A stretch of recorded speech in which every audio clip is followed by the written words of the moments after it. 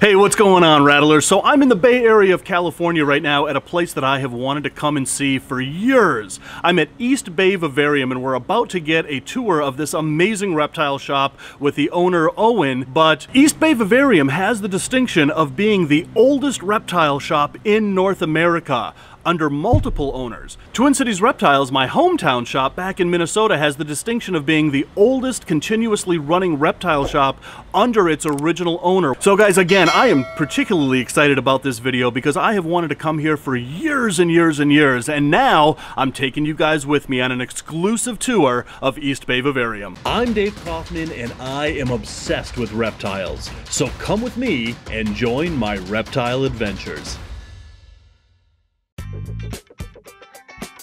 At Rainbow Mealworms, we grow all our insects 100% naturally so that you get the freshest, most lively feeders on the market. So for all your reptile food needs, place your order today at rainbowmealworms.net.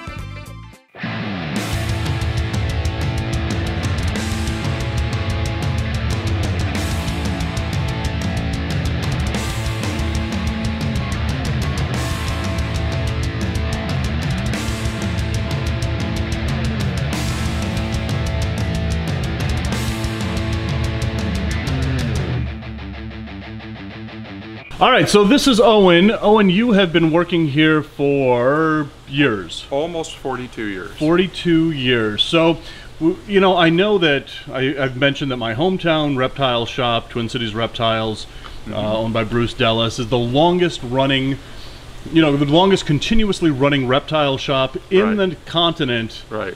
Under the same owner. Right. This is the longest continuously running reptile shop under multiple owners. So kind of give us a little background of the history of this place. Store was started in East Oakland in 1970 by Ron Cobble. I came on board in 1979, just as the bottom of the heap, clean out the cages and sell the reptiles guy. Yeah.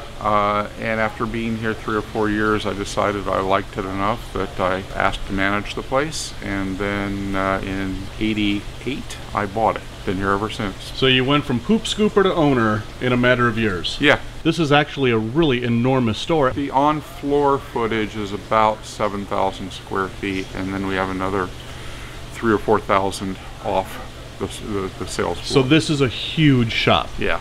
So yeah. It's not big enough, but right. Can a reptile shop actually be big enough? You know? Oh gosh, I don't know.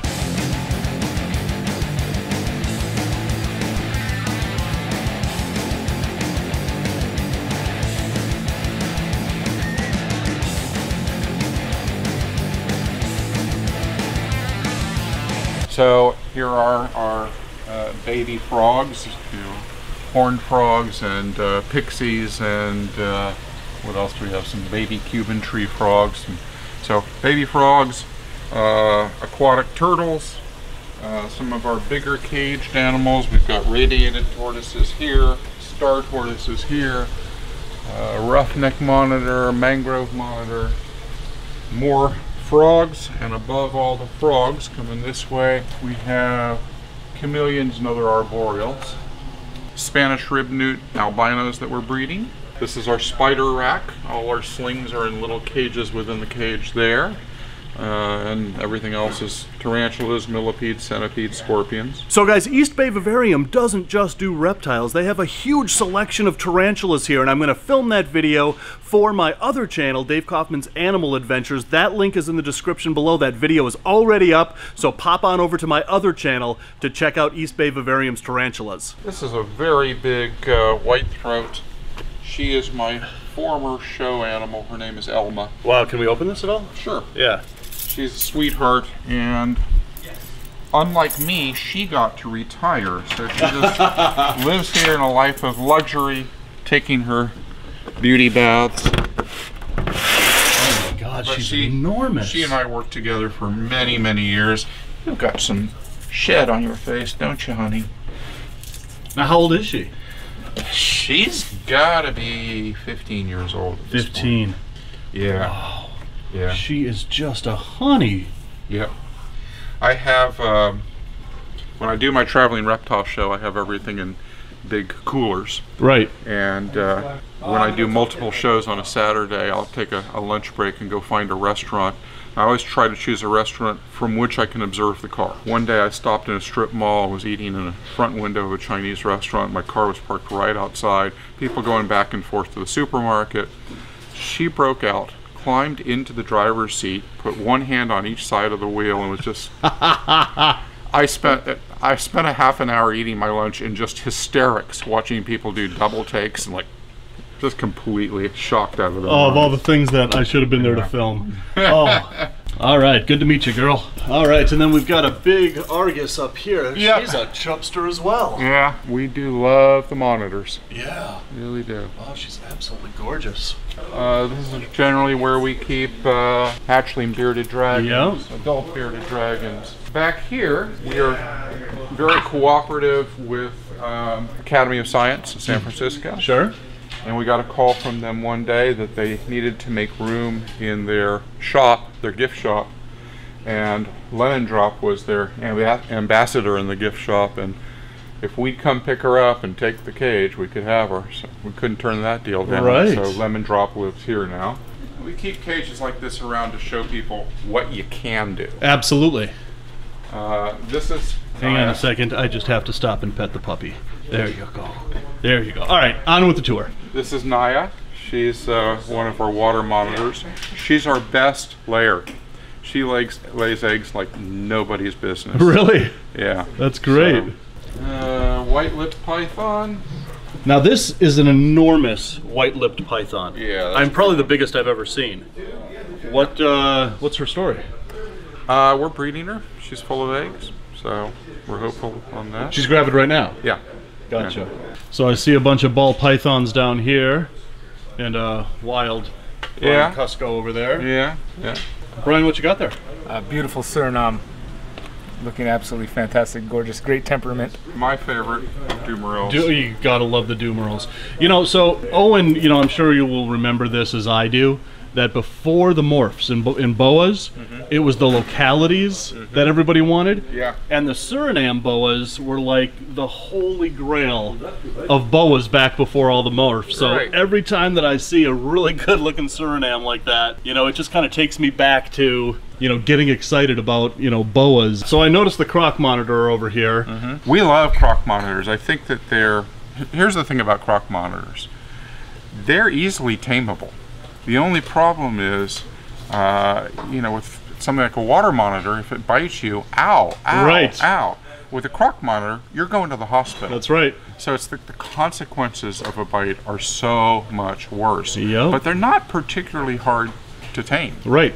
So, Well, you know, talk to Tom Crutchfield about that very thing. yeah. Yeah. So this is John. He's one of the co-owners here. What is the story with rattlesnakes in California? So any native species we cannot sell unless it's an albino. So we have those out there. They're not for sale, but per se we couldn't even have them on display if they weren't albinos. And no rattlesnake that's not native to the state is allowed. So the only albino that is currently readily available are the western diamondbacks. So the western easterns diamondbacks. and the copperheads and all those things that are so wonderful we don't get to play with.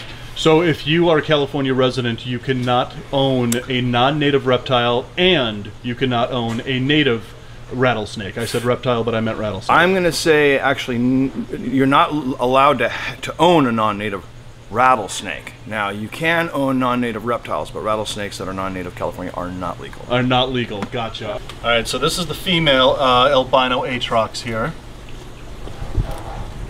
And they only do well when you keep them on purple gravel. Yep. They will not eat if you don't keep them on Right. purple gravel. Look at how really awesome that shot is. It is so much better than Brian's shot on the other side over there.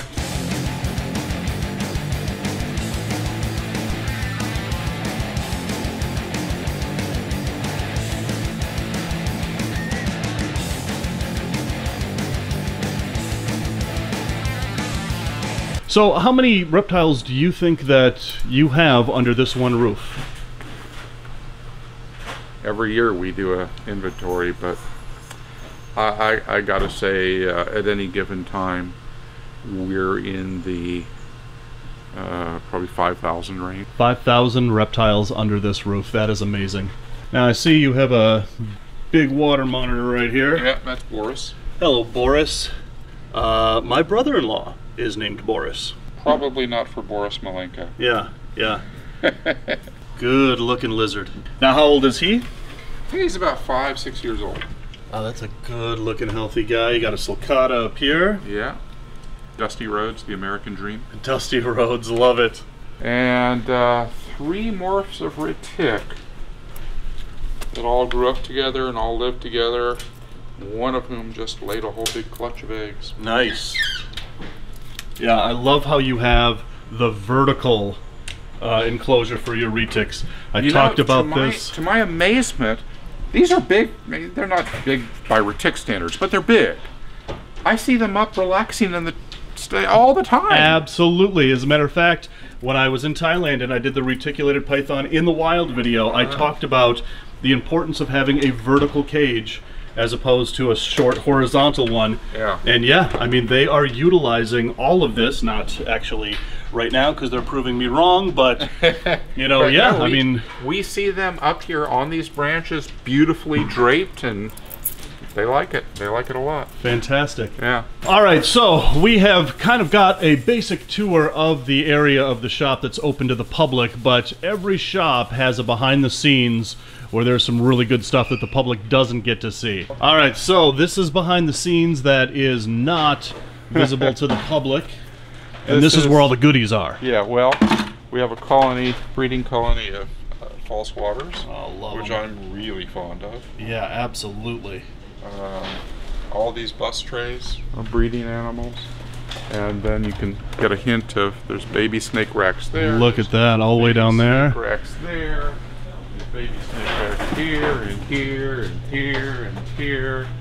More breeders here, more breeders there. It just goes on and on. Look and at on and this. See, now this is the back room of a shop. This is what I This really is the love to action. see. When we, oh, look at that. Man, that guy glows in the dark. All right, what's the pied that I just saw? Ball python? Yep. You just gotta love pieds.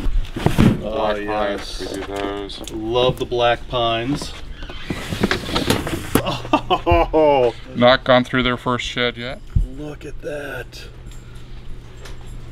So these are Brazilian rainbows. Yep. One of the few snakes that actually gets prettier as it gets older. Absolutely. Absolutely. Hey, I got the exclusive behind the scenes. I'm filming you filming behind the scenes behind the scenes. I'm filming you behind the scenes in the scenes. This is... How long can we make this go on for? I don't know. I'm done. Yeah. Incubator, incubator, incubator, incubator, incubator. Yeah. So deep in the dark back closet here, you keep all the incubators. Yep. Tons and tons of incubators. All right. So how many eggs do you have cooking right now? I have not done a count. We'll just say a lot. We'll say a lot. Okay. Yeah. All right. So we're going up. Watch your head at the top of the stairs. Yeah, I always have to watch second my one. head. I'm glad they put that there so I don't knock the sunglasses off my head. I got a nice shot up your butt, Dave. So here you have Rankin's dragons, and you just don't see a lot of Rankin's dragons in the world anymore. There they go. Oh, yes. Gotcha. So there's some Ackies. Brian, do you remember finding these in the wild? Yes, they weren't that big. Nope, but they are awesome.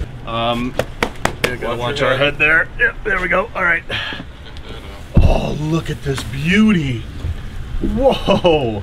So what is Godzilla's story here? He's a boarder. Oh, so he's so you do boarding here? We do boarding, yeah.